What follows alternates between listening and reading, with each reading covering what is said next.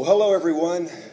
It's really great to be here today. I want to thank my colleague, Wally Metz, for putting together this conference and all his outstanding faculty, Paul Patton, Robert Woods, and his exciting staff, Terry Reynolds and Becky and some of the others. Ryan is working this equipment. I know there's a lot of unsung heroes behind the scenes. So thank you, Wally, for putting this together. I'm here. My colleagues are the great cloud of witnesses over our shoulder that we can't see. But I'm joined by Dr. J. Dean Farmer, who's the chair, and my colleague, we call him Hollywood, Pete Kenny, filmmaker, two outstanding friends from Buies Creek, which is not too far from Raleigh, North Carolina. So we want to talk about some of the themes here in this conference, which has the name Forum 415, reference to Ephesians, and we have the rhetoric of faithfulness and the image in the word. So that's three titles. I'm putting it on my Vita 3 times.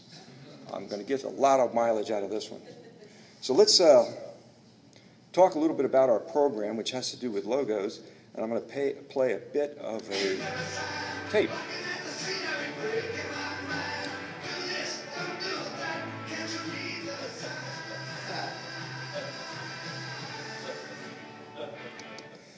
So we want to talk about signs. Signs, everywhere there's signs. They're part of our culture, and they're hard to deny. In many cases, we have commercial messages. We're all familiar with the Bluebird, the Twitter brand, and the swoosh with Nike, and this logo that has embedded in it the arrow between the E and the X. I'm sure you've seen it before. Very clever. We wanted to do something clever. But we're a nonprofit. We're a Christian university, we're a Baptist university. Baylor is considered #1 in the nation, world, as a Baptist university. And believe it or not, Campbell University near Raleigh is, in some circles, considered #2, Baptist University. But we do have a Christian identity, and we wanted to create a logo that captures some of our faith, plus who we are as a Department of Communication Studies. We were tempted to go to hipsterlogo.com, which you could go to, and it has 6 easy steps. Just walk your way around there. You pick a circle, you add some other qualities, and before you know it, you have a logo. And it says here you don't even need a concept. So that probably could have worked, but we tried to be a little more thoughtful about it. And I'm going to turn it over to our invisible friends in Buies Creek to talk a little bit about the theoretical considerations. So I think Pete Kenny is going to lead us off, and then Dr. Farmer is going to take over. So we're looking at a icon of I.A. Richards' triangle. I'm not sure you can see that in Buies Creek. If that helps you at all, friends. Michael, thank you very much. Appreciate that. It's good to be here, but a voice, sorry, a.k.a. Hollywood can't get the video going, but we're doing our best to get that. Want to see us anyway. Yesterday. Yeah, I'm in my pajamas, so we're comfortable back here, Buies Creek. But Michael, thank you for that kind introduction. We are talking about I.A. Richards and what it means to understand what a sign is, between what is imagined in our mind, what is actually written down, words, icons, and sounds, versus real-world objects, and how there can be some miscommunication there if we're not careful in how we present something, in particular a logo or a word when we're trying to promote ourselves or an object of business or what have you, because the general public tends to look at meaning and create meaning into meaning, and they kind of get a little bit confused with that in some respects, but past experience in their lives may bring a joyful memory, may bring a sad memory, or something to that effect that can skew a logo. So in dealing with this, you've got to be extremely careful. And so, with no further ado, I want to pass this over to Dr. Dean Farmer here, who's going to talk a little bit more about that. Building on, I guess, the I.A. Richards meaning triangle there, but going towards more of the semiotics direction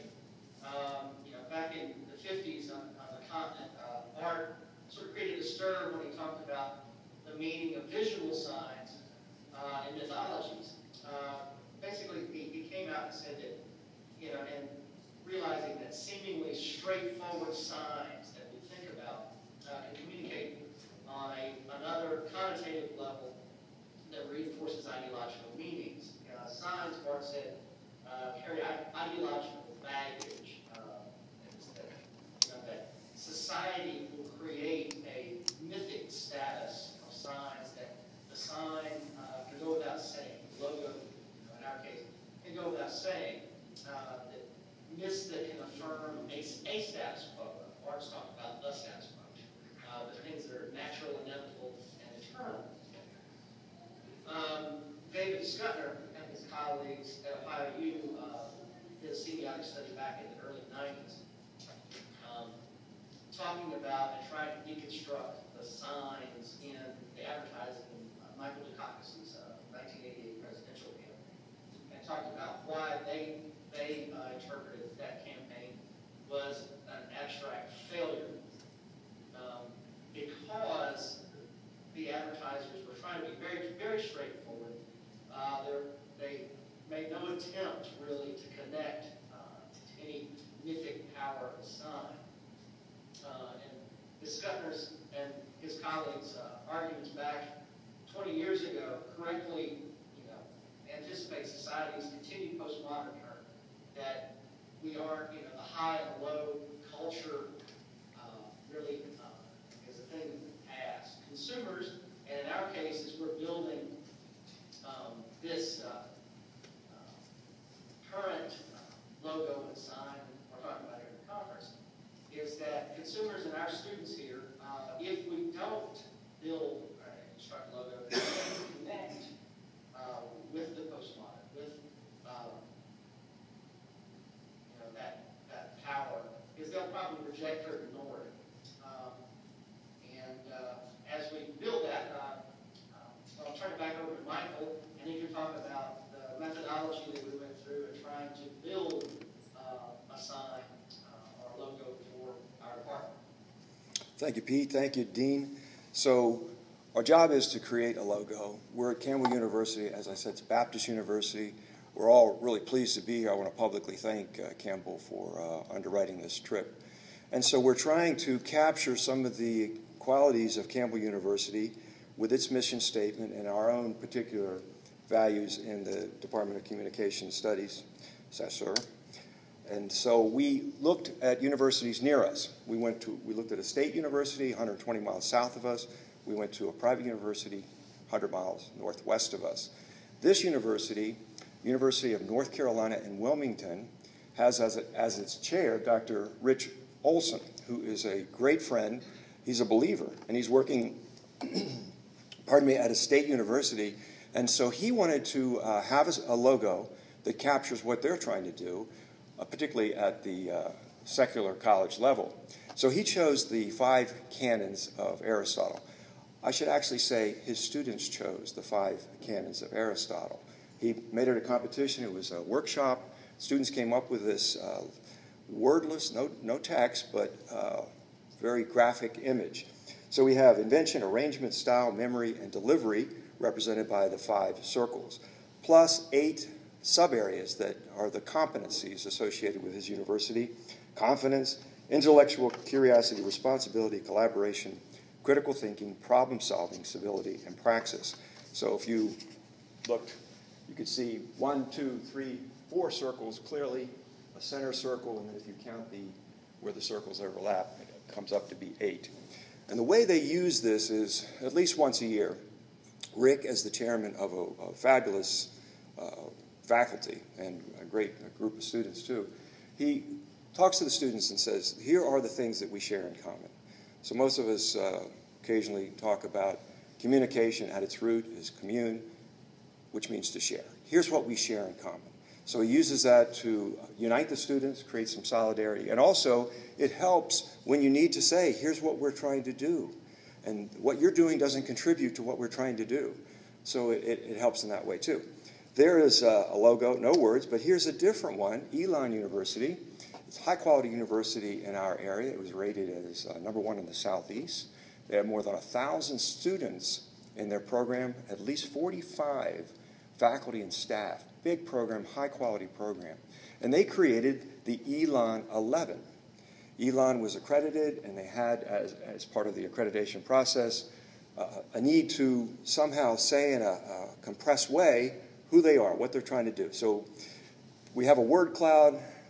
The word freedom is the dominant word, and Dean Paul Parsons created this Elon 11, and he was pleased that that was the word that you see from a distance. What we tend to do with these kind of things is post them in the classrooms or strategic places so people can see. So if you were a student in a classroom, this may not be in the front of the classroom, but it would be nearby. At a glance, you see freedom. So you see that that's a value at Elon that they want students to know, and faculty as well.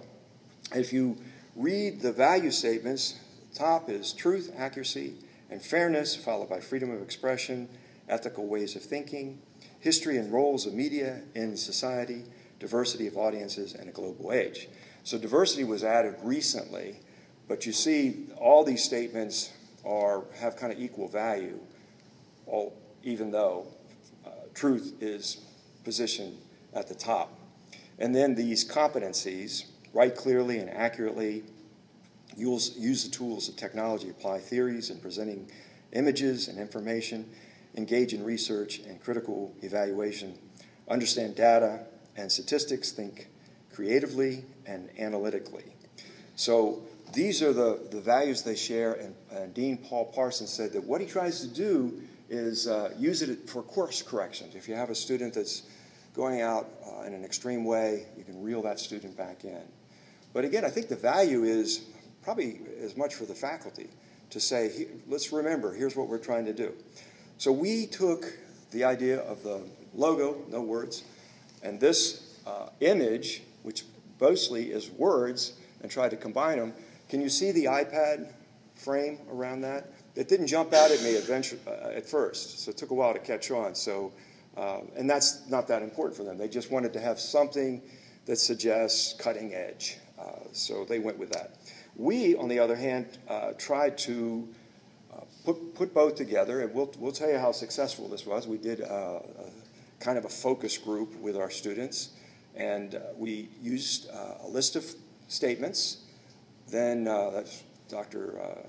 Farmer came up with this list of statements based on our mission, and then I added the compass, and I put some words in a different location. I was going for the N, north, E, east, W, west, and S, south, N-E-W-S, news, as a kind of passive way to talk about the detached communication that we do.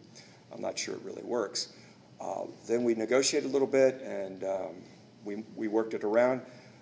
Dr. Farmer, why don't you jump in here and talk a little bit about that, and then tell us the findings and how the students reacted, if you would, please. Well, thanks, Mike. As Mike was saying there, we were trying to take the best of both worlds in this work in progress here. And I came up with a list of statements. Michael worked in with the idea of the compass and trying to connect, the statements with the things that we value here at Campbell. Connecting with our university's mission statement, with the fact that we are very proud and support strongly our Baptist heritage, and especially our Christian heritage, more so than that. But connecting the university, the logo to the Campbell mission statement, and also by putting our communication, human communication central in the center of the compass to give direction. But as Mike was alluding to, this is a work in progress. We're testing it out with students and doing focus groups with them. I know that one of the goals that we had was to develop, whether or not March would like it or not, a sign with mythic qualities that would have means to transcend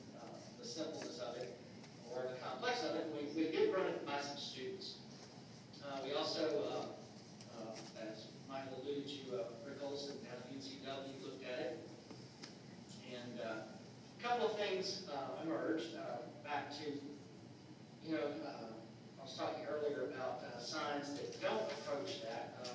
I love what one of our students said in the little impromptu focus group was that this thing looks black. That the words dominate. Sometimes the compass gets lost. And yet another person in the same focus group says that the compass stuck out, and that it could see the meaning that that a compass gives direction in life. We heard words cluttery. We heard that the font that was used for the text. And, this is the death knell in all things graphic. It almost looked like it was Comic Sans, which it's not, by the way. But is there ways that we can use it as a watermark, that we can make it more handwritten? But very polysemic meanings arrive out of it. And looking at what Rick Olson said in some of the stuff, looking at what Stu said, what he said, that arguments about successful communication is bound, inextricably bound in human relationships, going back to Stuart's arguments back in the mid-'80s, that communication can make the world rather than just representing it. And that's part of, we're trying to make that linkage here, is to represent our department, the world of our department. And I think that, that communication making the world is especially apropos in the Department of Communication in Christian higher education. We deal with what is communication, and how do where's its place in the academy, and what do y'all really do? And it's, I tell the biologists around here that hey, God spoke the universe into existence. Check your Bible, look at Genesis 1:3. So what we teach is of paramount importance.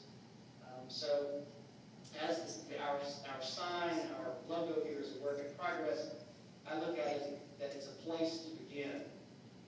And that's where I'm going to toss it back to Michael again.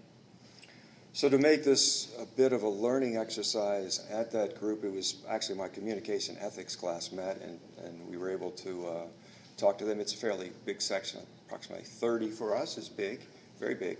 And the at least 2 students, maybe as many as 4, said, let me take a swing at that, which is exciting for us that somebody would want to embrace it and see what he or she could do.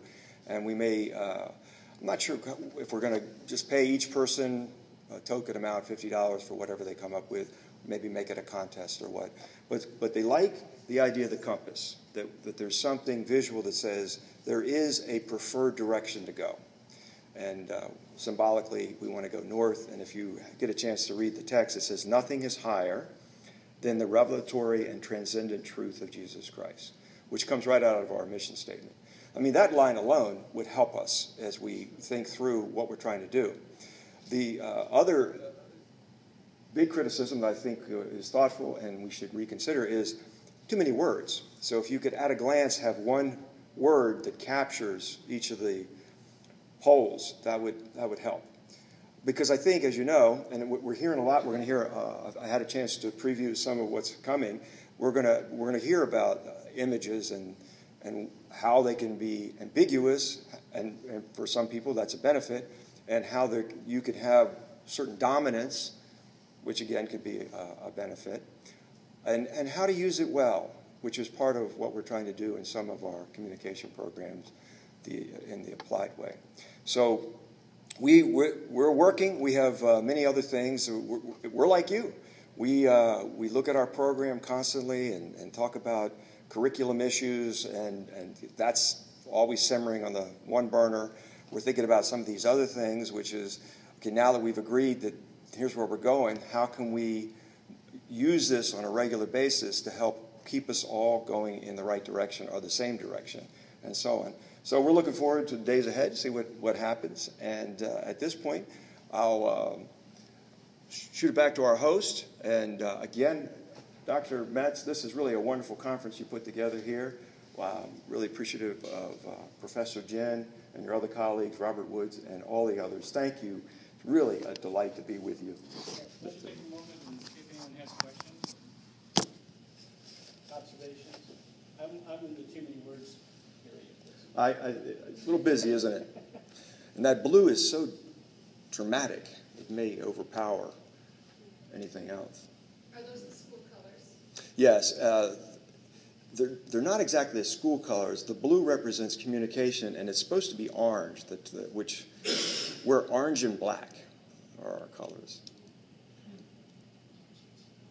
How many hours did it take you to create it? So Dr. Farmer came up with a list. He heard me talk about the Elon 11. Hey, I really like the Elon 11. Can we do that in our classes? And so on his own, and this past summer, he started coming up with a list. I really don't know. I'm going to guess a couple, 3, 5, and then my couple, 3, 5. Maybe not a lot. When it's all said and done, what would you say, Dr. Farmer? 10, 15? Rather, I begin with that. How many hours did this logo take to? Probably a day at the office. And Tinkering. It may have been 2 or 3 days worth of tinkering. But probably, if you added it all up on a good clock, then probably a day's worth.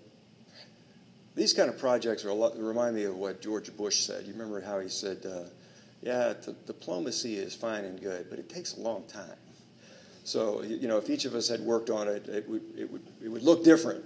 But, there's benefit in collaboration, obviously. So, yes, Mr. Paul. Yeah, 2 questions. One is, do you have a target date for saying, okay, all of the data, all of these changes are in, we got to make a decision? No, I think on an informal basis, we just met with our students last week. I did say to them as they were going out, hey, do you think you could have something by Thanksgiving? Follow-up also, then you make a decision. Do you have a sunset provision? In other words, do you have something in place that you say, this might not work 5 years from now? Oh, absolutely. Absolutely. I feel that we have one of the disciplines where the classical parts of it don't change. Yeah. But certainly with new media and convergence and how do you make things constantly in flux. I just read a journal article on the way out here about communication programs and how they're constantly overhauling, and we're trying to figure out how to serve our students well. So this may be dated. But I think, sometimes the exercise is helpful to just, in your own mind, figure out what it is that we're trying to highlight and underline. And certainly for our students that are coming to us from a lot of different places. As I said, we're a Baptist university, but we have a spectrum of students. So this is helpful for them as well. Sure. You seem to have a question, sir. Yeah. At the close, you mentioned how Moorburger, you had your viewing curriculum, and intensely you're looking at the program. You made a bit of a connection to how the logo connects to that. And I would challenge and I would say, can the logo reinforce or provide a greater direction towards some of the dissonant points, like working on curriculum? What direction are we going? Where is our future? Where is our past? Can you bring all that together as a tool so that it actually reinforces and empowers the organization? So if I'm just for the recording purposes, so the question is, can you use the logo to recognize that there is some dissonance in the whole system, that we're always in flux and change is part of who we are? Did I get it right? And also symbolize the direction. Yes. So that it unifies the group. I would put that under heavy lifting, and I think it's quite possible. There also is a benefit, if you think back to the Nike swoosh and the blue bird of Twitter. Your image should probably do one main job, and then you'll have to explain it later. That's the benefit of some of these things. I think your point is a good one. And maybe, I guess I'd say, maybe. We're and I'm sure there are other people in this room too, we're just fortunate to get through the class every day, you know. We did not have a fire. Hey, Dean, we didn't have a fire today. Okay, good, you did your job. All right, see you later. You know, so, but it is, I think, helpful to do this kind of work. Thank you. Thank you.